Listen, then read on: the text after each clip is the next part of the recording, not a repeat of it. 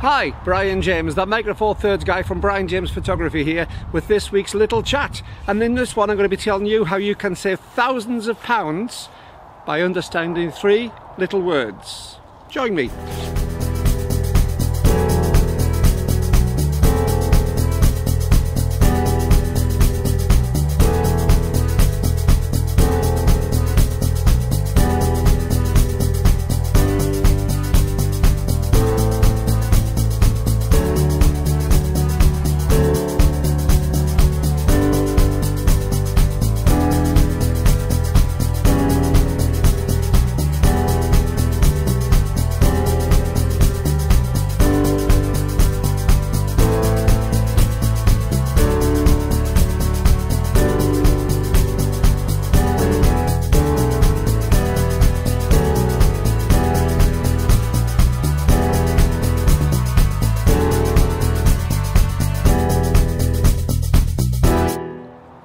Well, yes, Brian James here from Brian James Photography, and as I say, I can tell you in this how to save thousands of pounds just by understanding 3 little words.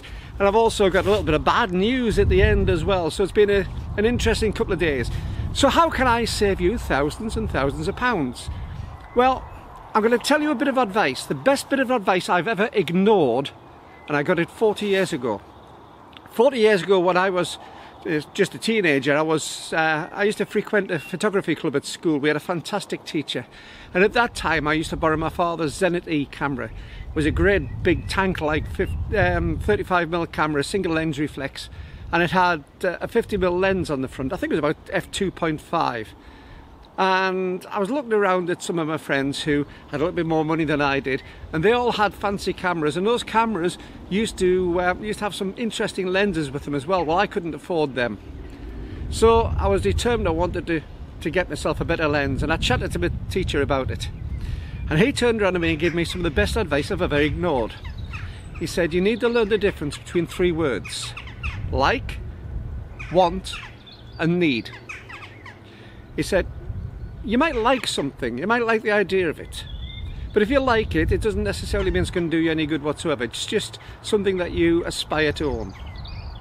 You'll tell people that you want something, and you'll build up the want in your head. It'll be something that you really think is going to be something special and important. You don't actually need it though. A need comes when a role cannot be fulfilled by what you've got. The need to actually have something to fulfill a job which you can't do at the moment. So what does that mean? Well, very, very simply, he pointed out to me, you've got a 50mm f2.5 lens on that. He said, have you learned everything that that can do? Have you taken it to its limits? Have you totally exhausted everything that that lens can do? If you haven't, it's a want, not a need. Until you have exhausted everything that you can do in that lens, it's still just a want. You want something different, but your photography hasn't actually reached that point yet. And that's really important when we're buying gear. If we get this gear acquisition syndrome, the gas as they call it, it's fabulous, it's great. You can go out and buy yourself the newest fascist camera, which has got the best facilities on it, all the best features, the newest lens, which will take you down to f point whatever. But if you don't shoot into those limitations, then it's just a want. It doesn't have a need. And it was a really important piece of advice, and unfortunately I like most people, I failed to follow it. I went through life thinking about, well, that looks nice, I can afford this now, and never totally getting to the point where I've exhausted all the possibilities of what I have. Now, I've talked a few times on this channel about why I like the idea of kit lenses. Most of us are not professional photographers, we never will be. I've been lucky enough to actually make some money out of my profession as a photographer in the past. I've done press photography, I've done portraiture, I've done high volume stuff with schools, I've done an awful lot of commercial photography, and on those you do push yourself to the limits on what you need. If you've got 1,500 school kids going through in a day, you need equipment which is going to be reliable, which is going to give you the results spot on consistently every time, whether it's the camera, the lens, the lighting, the backgrounds, whatever it is. But if you're taking just the odd shot of your family, do you really need all that? Can you get away with just a simple strobe light rather than full studio strobe equipment? More than likely, yes. In fact, Even with what I do shoot, quite often I will use an inexpensive strobe light. It does what I need it to do. So how is this saving you thousands? And how didn't it save me thousands? Well, again, I get caught up in all the advertising, all the marketing, all the hype. I need the latest autofocus, which will autofocus in micro parts of a second compared to the previous model. And I'll trade my previous model in and take a loss on it because I paid the tax, which I won't get back, and the depreciation on the camera to get that little tiny degree of a difference. And how many times have you done that and realised that you can't actually tell the difference in normal use anyway? I'm shooting this on a 20 megapixel camera, my Lumix G9. I've also got an Olympus OMD EM1, which is 16 megapixels. And do you know, none of my clients can tell the difference. If I really start to push things to the limits, maybe they can. But we get fascinated by that bigger number. We get fascinated by the faster lens. Is this an f1.4 or one f1.8?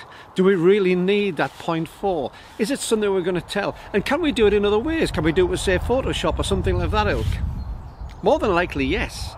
In fact, a friend of mine did some photographs the other day, some portraits, and he was shooting on, I think it was probably about f4.5 on his lens. And it gave a moderately creamy, nice background to it. We went to Photoshop and got a far better background than I've managed on an awful lot of my really fast lenses for years. The technology is changing. So if you want to save thousands, don't necessarily go out and buy something new because you can afford it or because you want it. Go out and buy it because you've exhausted the possibilities of what you have already. Use the lens that you have to its maximum. Find out its full limitations. Take it to its extremes. Take it slightly past its extremes and see where the cutoff point is. It's amazing what you can do. But also be realistic. If you're just going to be posting things on social media, do you need a 45 megapixel camera which is going to give you huge, great big raw files, which of course take up disk space and take up a lot of time to actually process and improve? It's up to you. I'm not saying don't buy good equipment. Good equipment is well worth it because it should last, but it's not necessarily a need. So moving on, we said about good equipment.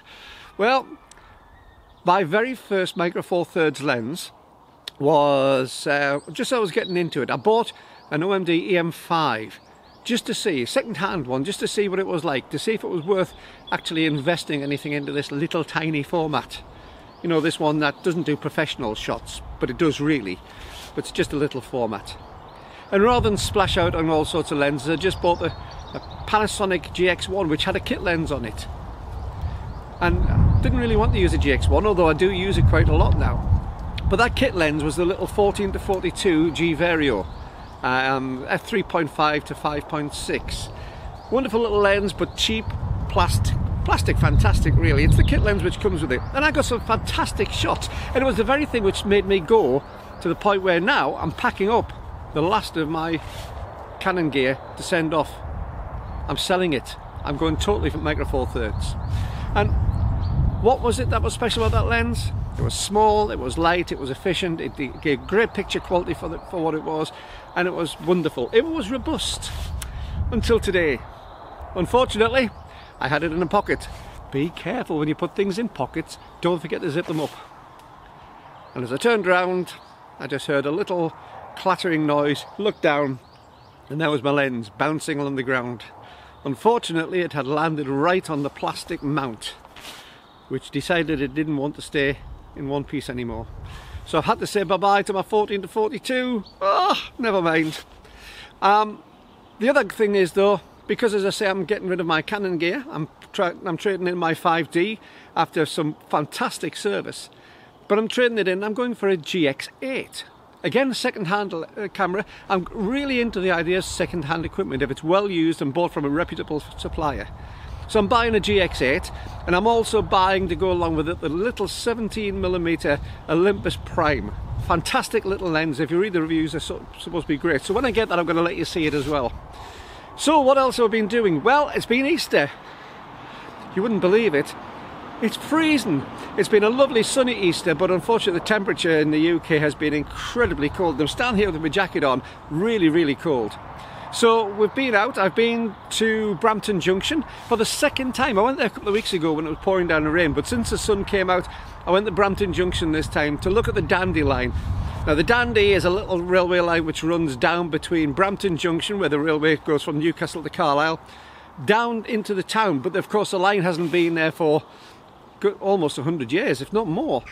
So I walked along the old line. Really interesting place to see. So if you get the chance, that video is going to be coming up very soon.